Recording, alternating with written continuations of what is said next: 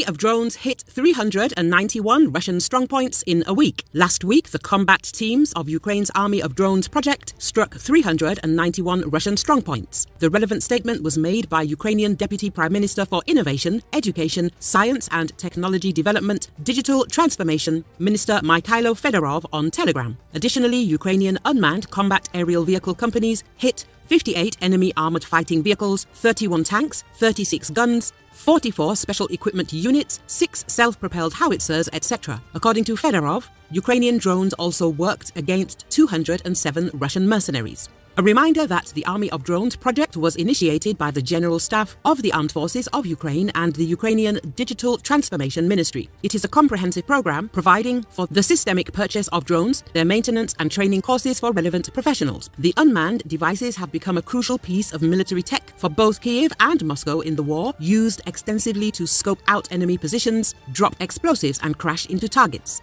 Ukrainian officials say they need between 100,000 and 120,000 drones a month. Ukraine has also established an army of electronic warfare to better defend itself against Russian devices such as the Lancet tactical attack drones used against artillery.